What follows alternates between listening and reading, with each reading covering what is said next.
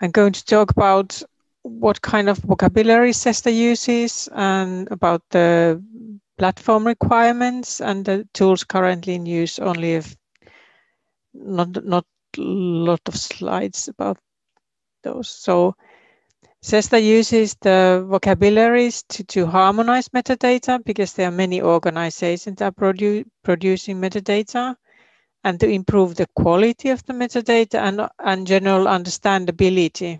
If you name the things in the same manner, it increases understandability, and of course to increase the findability.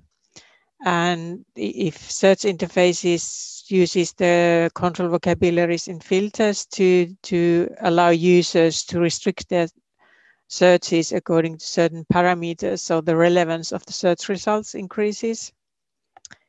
Yes, in general, CESSDA uses two subject vocabularies. There's a thesaurus, which is larger, the 3,500 concept, and then the CESSDA topic classification, which is a very much broader categorization of topics, about 100 terms, concepts.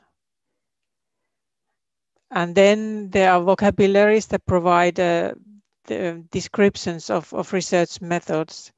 Even these are broad categorizations of the methods, not a very specific, but these help to understand what kind of methods have been used to create research dataset. And these are mostly created by DDI Alliance because CESSDA uses the DDI data documentation standard. So DDI Alliance has created the English concepts, which had been translated by CESSDA members or associated organizations up to 11 different languages. So some examples like mode of collection, unit of analysis, that was also in Slava's example, sampling procedure. And then there are some vocabularies that are used for practical purposes.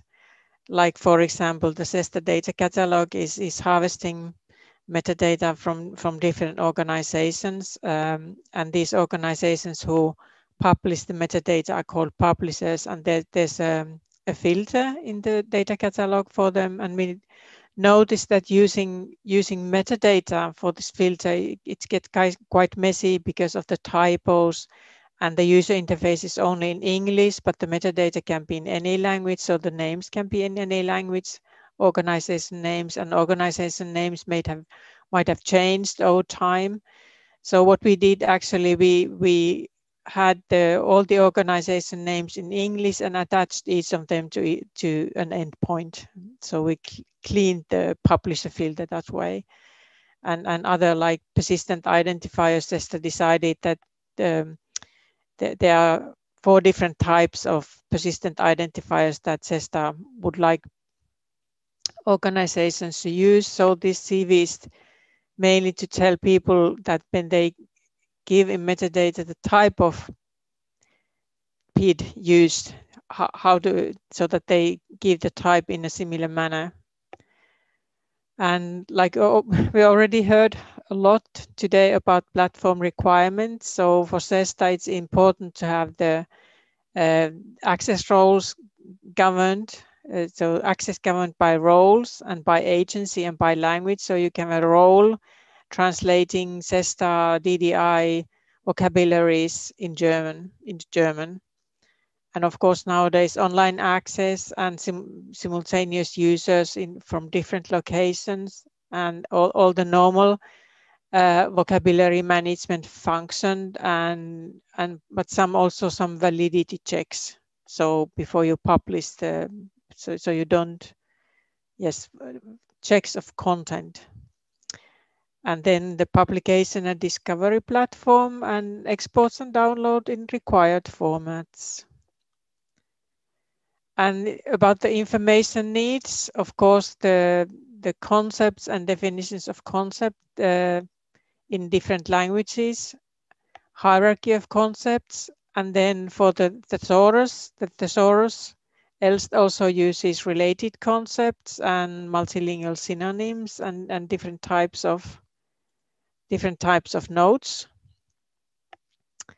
And but the DDI vocabularies, they have also code value, which is the identifier that is used across languages, but it's actually not a stable concept identifier, so it's not a PID. So this information content also needs to be in the system. And then a new requirement that has recently been expressed is that once CESSDA has organization that produce metadata from a great variety of disciplines, that it would be beneficial to have a broader control vocabulary, but then within the control vocabulary have certain concepts that are specific to a certain research domain and other concepts that are only specific to another research domain. So this is one of the new requirements. And then about the version history, when it's for the tools, it's important to be able to somehow produce a clear and human readable version history, and preferably specified by language. And this is because of the metadata requirements. So if the purpose is to harmonize metadata and increase findability in this way, but the danger is that if there's no human readable and clear version history, the organizations will be much less interested to update their legacy metadata if there's a change in a vocabulary. And this would lead to one of the main purposes of using the control vocabularies being a bit jeopardized. And the other one is that if you have vocabularies and then you have different language versions of them, so of the concept. So of course the translation organizations need to know what has been changed so that they know what they need to change or update or translate. So as already mentioned, the ELSS thesaurus uses VocBench 3 as the editor and Cosmos for publication platform and for API. And ELSS was previously on another platform, but this new combination will be launched on 16th November, and there's the link. And then the other vocabularies are in the CESSDA vocabulary service, which is both the editor and publication platform. And then from technical, it's a normal SCOS support. The thesaurus requires more SCOS features than the other ones, and of course versioned APIs. And then there are other software requirements relating to software quality and maturity. And there's a link to them. So that was basically what I had.